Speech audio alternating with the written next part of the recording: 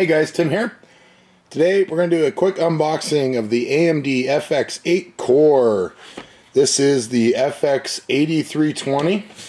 So not the 8350, the top end, but it's the one down. So the only difference is this guy's base clock and turbo clock are a little bit lower, but for this is for the $1,000 build I'm doing, and it saved, you know, 80 bucks by 70 bucks by going with a little bit slower one. And when you're trying to keep things to $1,000, that's what you do. So it is still unlocked though. It is still a black chip.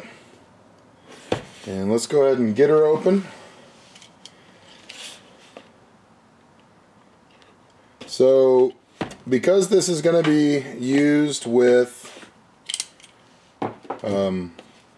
for gaming, but also for encoding, that's why I went with the AMD part. And most of you guys know I use Intel parts in almost all of my personal builds exclusively, except for my media center PC. So we have the user manual, how to socket the chip. We have I'm not necessarily going to call it a better heatsink than a somewhat better heatsink than comes with the FX or the AM2s. So personally, what I would do with this is I'd actually keep it, see if it's any quieter at all, although the off-center sticker doesn't scream confidence in me that that fan's even balanced. But it is definitely a nicer heatsink than what comes with the Trinity APUs. So, you know, if you buy one, you don't want to use it, like we're going to use an aftermarket cooler on this build. So if you buy one, you don't want to use it, then, you know, throw it on some other PC that has a lower power processor.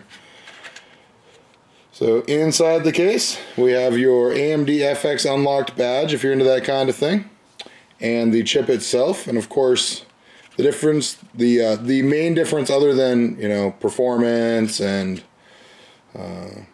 heat and cores, well, okay, just about anything from an Intel chip, is that these still use actual pins, whereas the pins on the Intel sockets are all on the board now.